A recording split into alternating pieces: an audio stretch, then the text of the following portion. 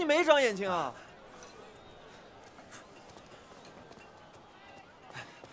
郎君，都等了半个时辰了，你确定安德王是这个时辰来？小的已经打听好了，自安德王来到京城后，就迷上了这家宜城酒酿，日日都要酌几杯。你这身上怎么有股酸味儿啊？这几日没换衣服了？没，车来了。见过安德王，在下左教坊副使苏宗臣，特意在此等候。等我，有什么事吗？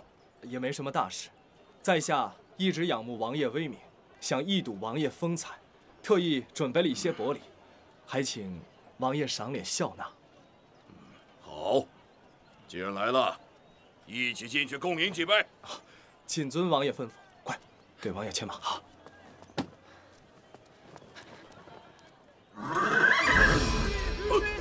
王爷，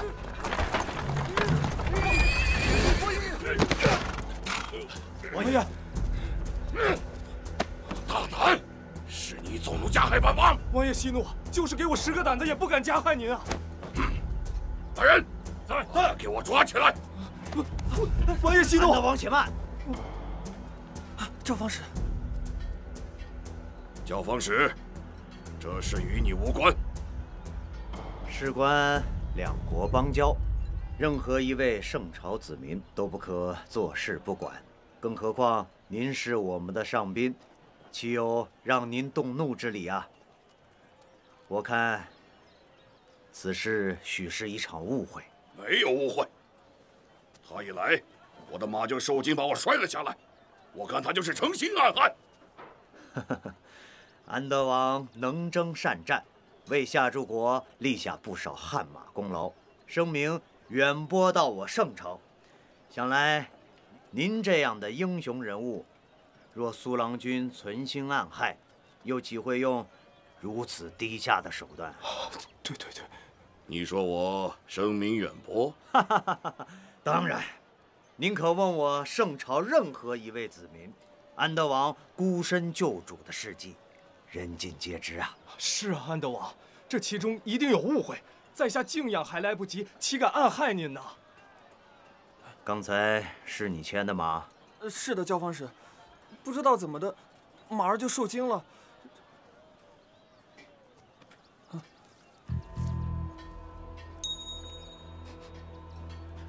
云酸草，这是什么？这是一种会散发酸味的柴草，而马匹遇酸则会发狂，所以才会惊扰到王爷。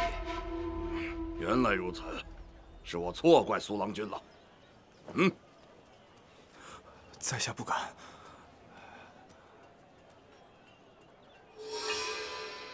安德王，请。请。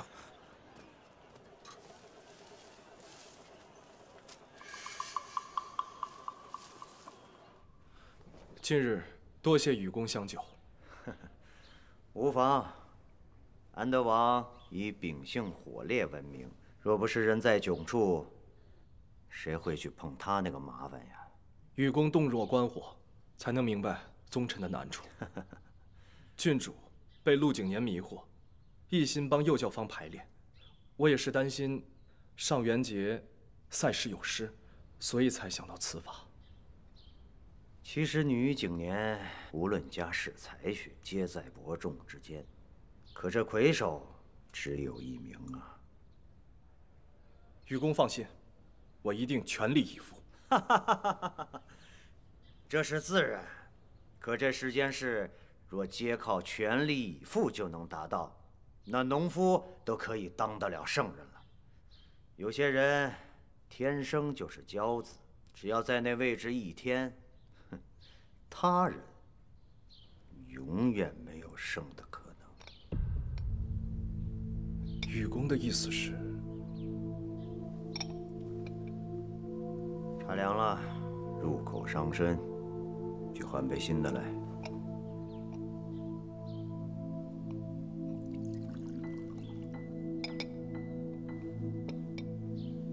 苏某，但凭愚公吩咐。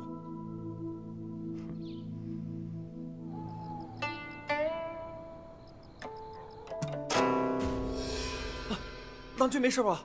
我去给您上药。无妨。郎君这是在想什么呢？这玉灰琴的琴弦，是上好的桑蚕丝所制。虽然坚韧，但是质地和软，从不会伤人。郎君这是何意啊？教坊使一向蔼然，对下属也宽仁，为何今日处处透露着要将陆景年置于死地之意啊？小的也觉得奇怪。陆景年与宇师杰情同手足，且教坊使还对他多番维护，难道不过是人前一套背后一套？或许有没有可能是他们二人联手，引我入局，好让我失去登上元的机会？若教坊使想扳倒我，也不必如此大费周章。这说不通啊！哎，说不定呀，他们之间有其他过节。教坊使想替陆景年出局，又碍于情面不好出手，所以才与郎君联手。也对，教坊使一向只做太平官，一过上元，他就可以升迁内廷了。而陆景年变数颇多，难保不会影响他升迁。趋利避害，从来都是人性。人们可以背叛情义，却从来不会背叛利益。既然我们殊途同归，那我何乐而不为呢？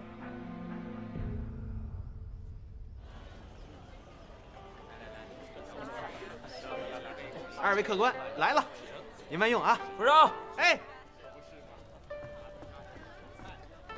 把你这儿最贵的酒给我来一壶。得嘞，顾公子最近来的真勤呐，马上就来。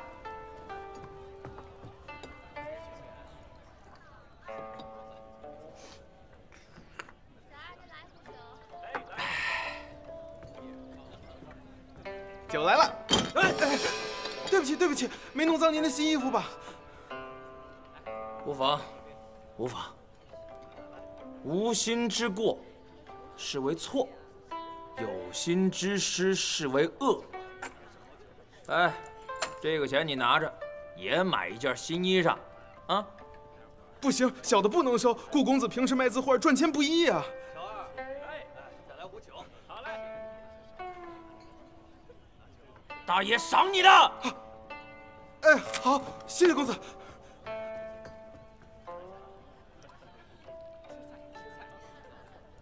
你也觉得这个人有问题，对吧？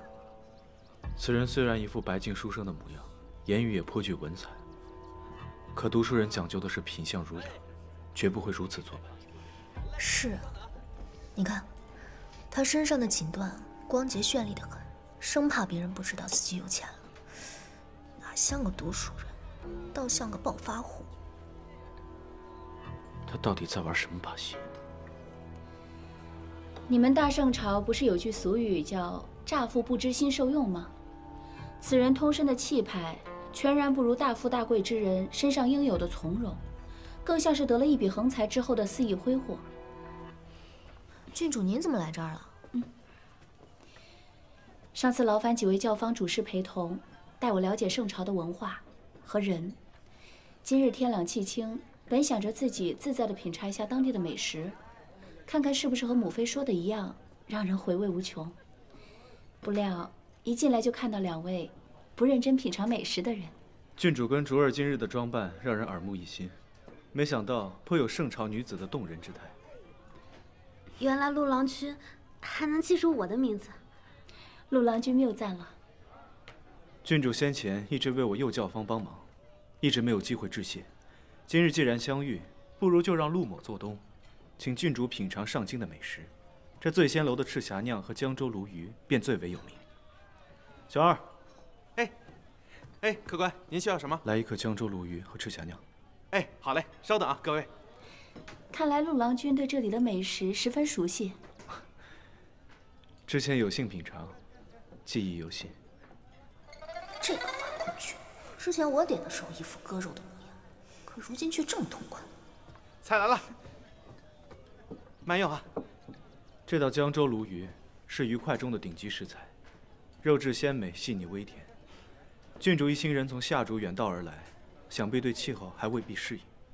这道菜不会太辣，对清咽润肺便最为合适。夏竹的日落时间要比上京稍微晚一点，想必郡主晚间的休息时间也还未适应吧。这道菜是上京的时令菜，对补足精气神最为有效。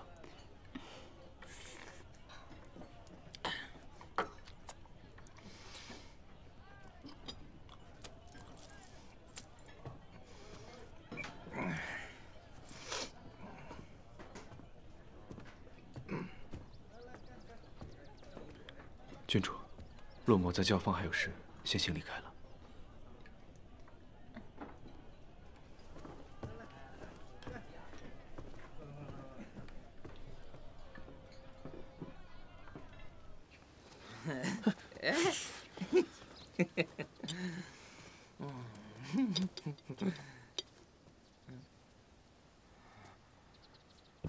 你们是什么人啊？找你麻烦的人。啊！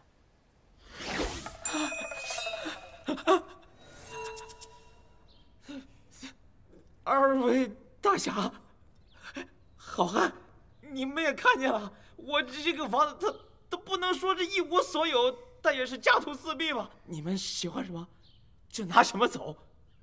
我就不要做出伤害性命的事情啊！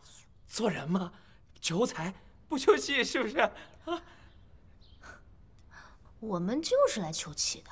不是，你们究竟是什么人呢？我跟你们无冤无仇的，你们到底想要干什么呀？你既然有了家室，为何要接近檀溪？檀溪？哪个檀溪啊？右教坊的越人。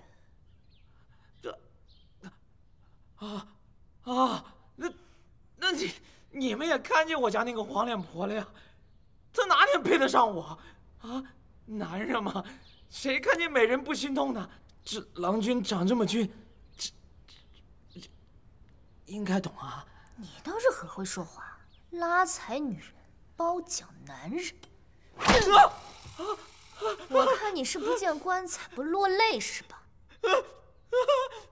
我告诉你啊，我们这位郎君，那可是吃人不吐骨头的主，黑白两道双杀。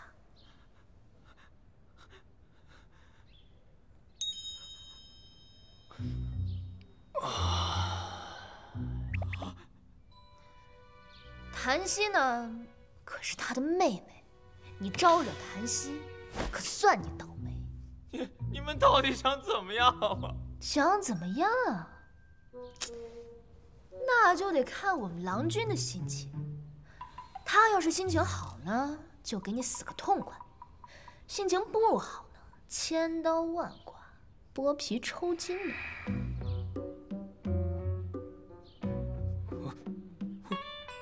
我就不信了。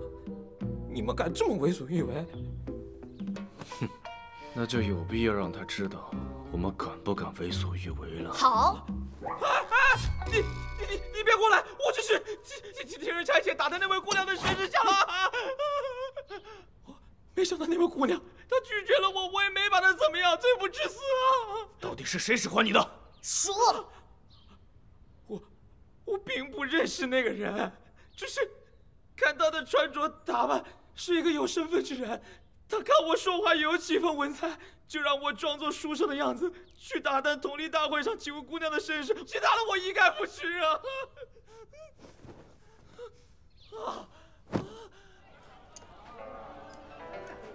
哎，郡主，听闻这醉仙楼价格不菲，陆郎君为您如此破费，会不会是倾心于您啊？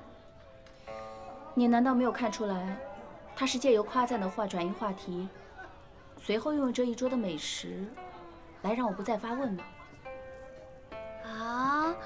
原来是这样，那您还吃得如此开心。既然他无意告知，我又何必探查呢？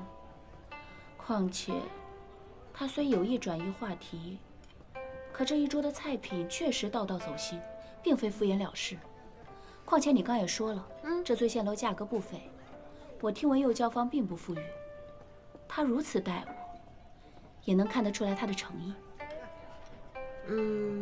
这么看来，陆郎君还是在意郡主的，也不枉您跑这一趟。只是，那李姑娘终日和他在一块儿，难免日久生情。日久生情是情，一见钟情也是情。李姑娘出类拔萃，我十分敬佩。可是对于感情，我亦不会畏畏缩缩。我给您夹菜。哎，你说，顾川是不是脑子坏了？不知道干什么勾当，搞了点银子，还真把自己当财神爷了。这不，还给我买衣服的钱。也给我了。昨日他喝醉了，还是我给他送回去的呢。一路上跟我说什么右教坊有猫腻之类的话，我估计他的钱就是从这里弄出来的。哎，赶紧干活。竹儿，你身上有多少银钱？都在这儿了。郡主要做什么？方才他提到右教坊，陆郎君和李姑娘又神秘追随那人而去。把那伙计叫回来，我要知道那人全部消息。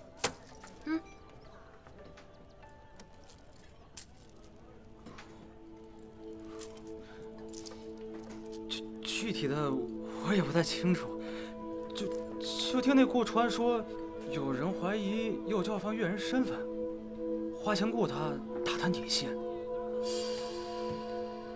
为什么打探越人底细？右教坊的越人有什么问题？好像是说让他试探一下越人的出身，还说什么枫叶护身符，太多东西我就不知道了。出见人不让他乱打听，他猜测对方来头不小，感觉右教坊要遭殃了。难怪陆郎君、李姑娘无心为师，上元将至，怕是右教坊被有心之人盯上了。有人故意接近打探檀溪染旗他们，会不会是越级的事情被人发现了？魏哲前几日告诉我，太常寺里右教坊的月季柜被人翻动过。看来这一切并不是巧合。如今敌在暗，我在明，我们只能加倍小心。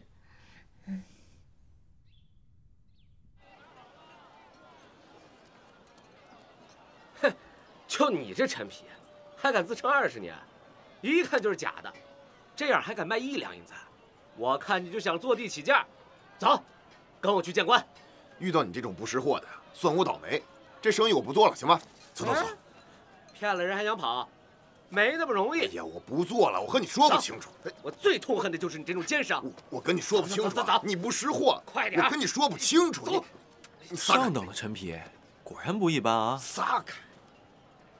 你认得？10年之内的陈皮，甜中带酸，果酸味刺鼻；而10年以上的陈皮，清香扑鼻，没有果酸味。若是20年的，则甘香醇厚，沁人心脾。不信，兄台闻闻。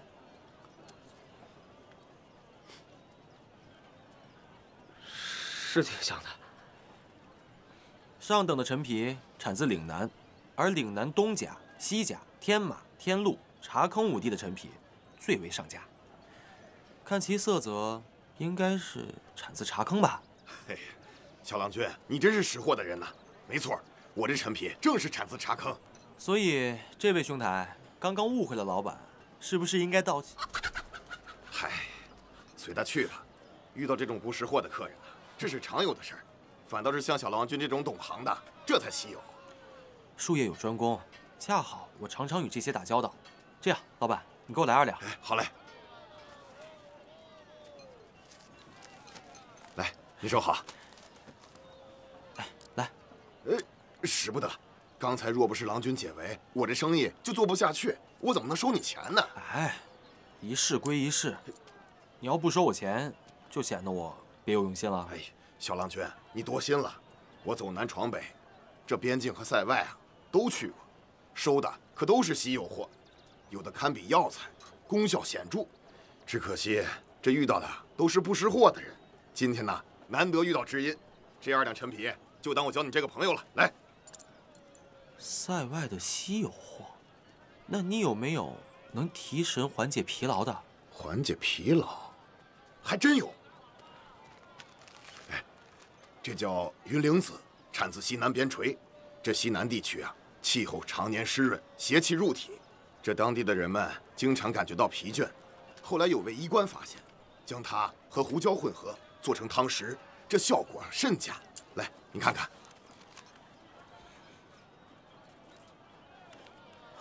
太好了！我一直在找能提神醒脑的补品，我就要这个。好嘞，我帮您包起来。您收好。哎，来，哎呦，谢谢了啊！哎，您慢走啊。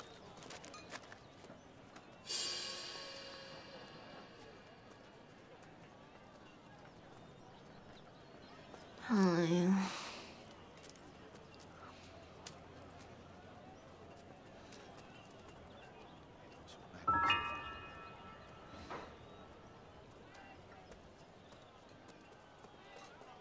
仙儿，买齐了吗？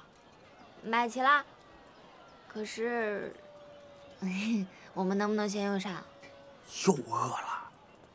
出门前不刚吃过牛乳糕吗？买菜太累了，那点牛乳膏就够走1条街的，我都走了3条街了。不当家不知柴米贵，不买菜不知道厨子累啊！仙儿，你是不是应该多心疼心疼我？我都饿得走不动路了，我还心疼你。哎，正好我刚刚看到你们家小厮在这附近，要不叫他过来一起帮忙？小厮？啊？谁啊？就是教坊使身边那个呀。你肯定看错了，我爹说过让他出城办事去。那好吧，那可能是我看错了吧。走吧。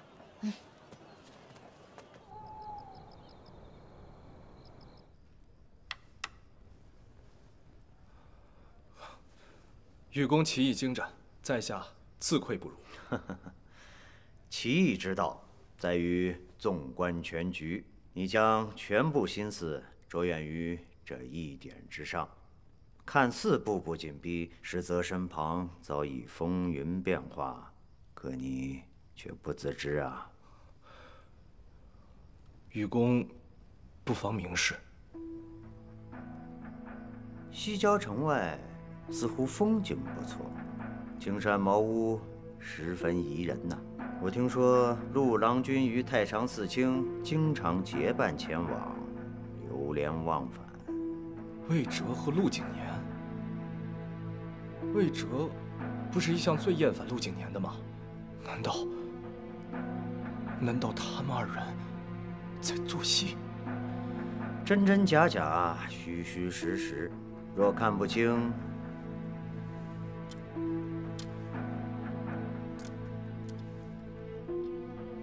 就将无用之子弃掉。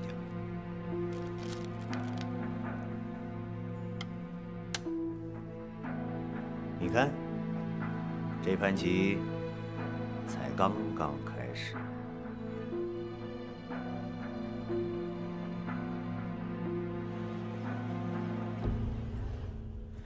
少卿，这醉仙楼果然如传闻那般，是个金碧辉煌、一掷千金之地啊！哼，瞧你那点出息，一副没见过世面的样子。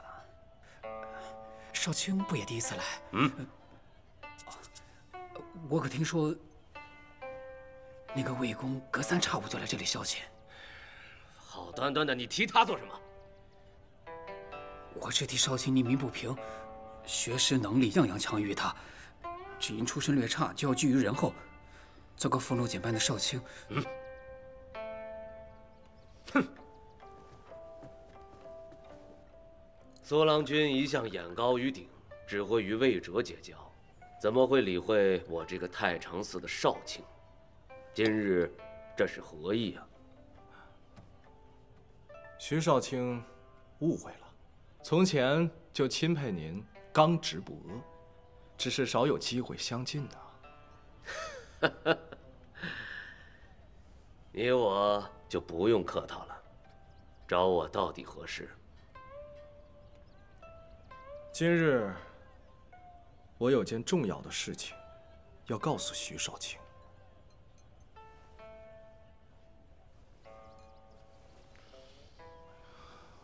陆景年，竟有此事！陆景年竟敢如此胆大妄为！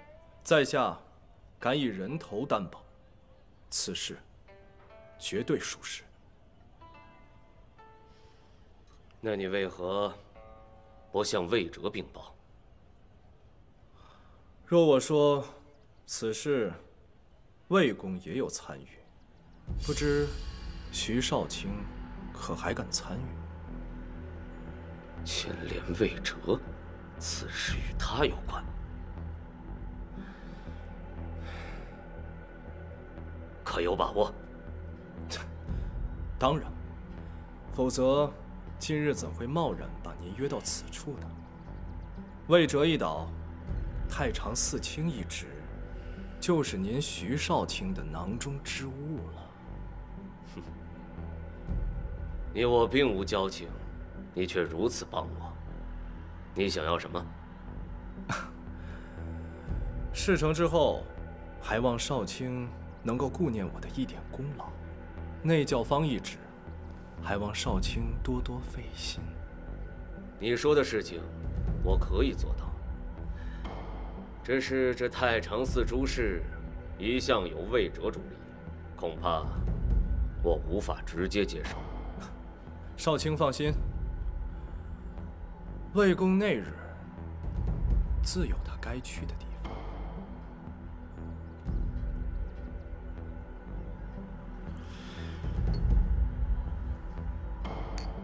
嗯。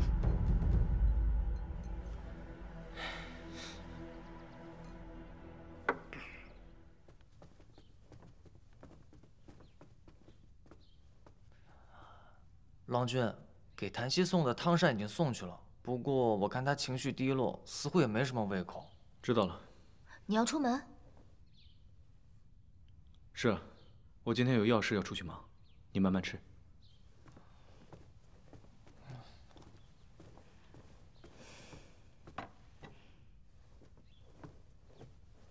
你不一起去啊？你家郎君出门，你不都形影不离吗？今日特殊，那场合不适合我。什么日子？什么场合？好像我刚忘记给檀溪送佐料了。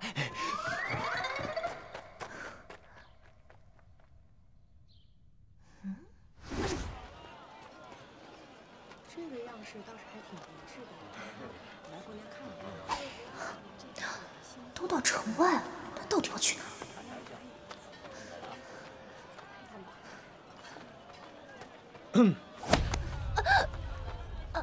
是我，飒飒，你没事吧？我没伤到你吧？差点就要归西了。你跟着我干嘛呀？你呢？你那么大反应干嘛？这么紧张，还这么神秘的出来，连生巾都不带上。你要去哪儿？去做什么？能不能带上我？我就问了你一个问题，你一连问了我3个。我这是担心你。不用担心我，回去吧。听话，回去吧。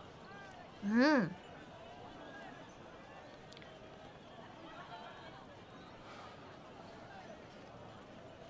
好吧，我也可以带上你，但你要跟我约法。都听你的。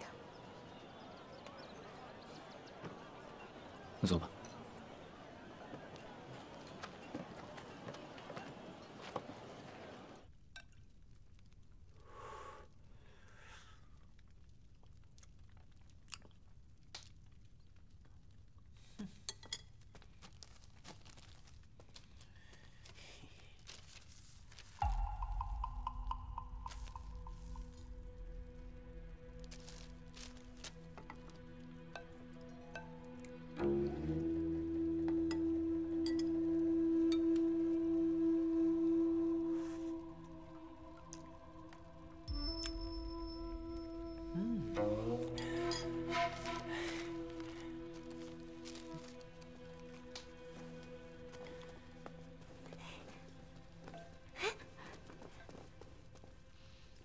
什么呀？怎么这么像？秘密武器。切，神神秘秘，你不说我也知道。荷叶清香，冬瓜微甘。荷叶冬瓜老鸭汤，对不对？哎呀，我何德何能啊！别人都是人生求得一知己足矣，而我，知己、饭友、爱人，合三为一。哎，不过我闻着这不像寻常的用料，你放了什么？怎么这么香？我这个呀是放了。玉郎君，何时开扇啊？我们都饿了。哦，马上就好，马上就好。那我去给檀溪送上一碗。听说他病了，已经2天没怎么用膳了。不是病了，好像是因为什么事伤心了。我方才路过他房间啊，他已经大门紧闭，好几日都不出门了。那我去看看。陆郎君和李姐姐不在，教坊不能出事儿。好，那我也去。哎，希儿，你等等我呀！我先把围裙脱了。快点！你们走了谁做饭啊？这欣儿不是一向拿钱办事的吗？什么时候也对教坊的事这么上心了？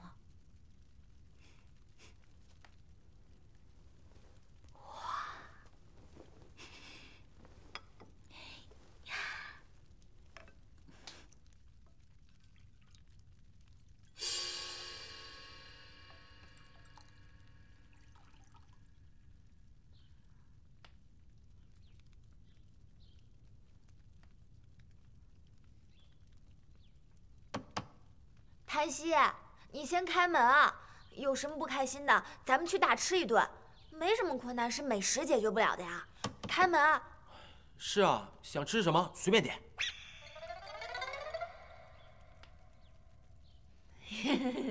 我觉得呢，那个玉竹糯米饭就挺能拯救不开心的。檀溪，要不咱们就点这个吧？啊！我看是你想吃吧。欣儿，玉郎君，我没事，你们让我一个人待一会儿就好了。哦。哎，要不这样，一会儿我们先做玉竹糯米饭，等他心情好点，咱们再给他端回来。好，走吧。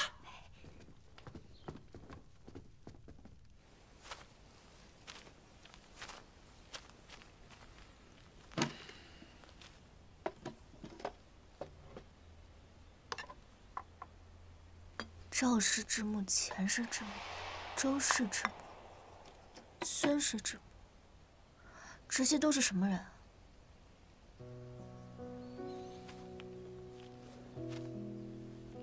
3年前，上京一个乐坊起火，烧死了13个平民乐人。今日是他们的忌日。他们都是乐人。是啊，豆蔻年华，最小不过才12岁。为了生计去乐坊谋生，可底层的乐坊 早已经成为了贵族的敛财工具。他们强迫乐人成为乐妓，稍有不足，就谩骂责打。那乐坊起火，没有人管吗？官差倒是来得及时，可在他们眼中，平民乐人的性命就如草芥般轻贱。 他们不会管的。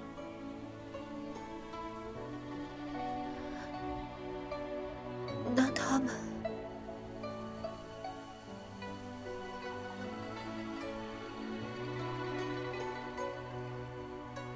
乐坊的门梁被烧断，无人能进。唯一的逃生通道也被人从门外上了锁。他们的哀嚎声 震彻了整个上京，直到渐渐的失去了声息。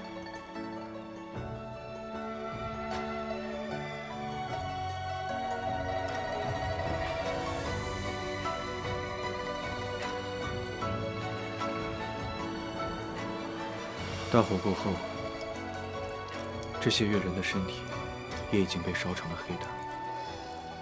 若有家属来闹事，越方只给几两银钱，就草草了事。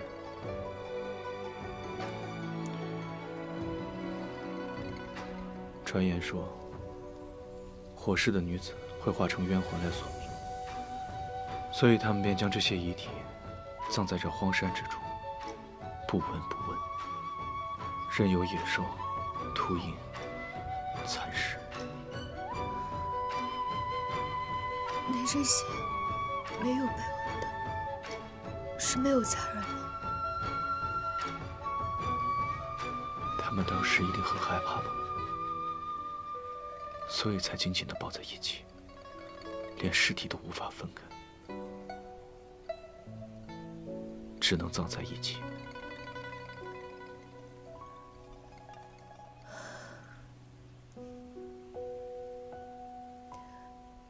还好有你在，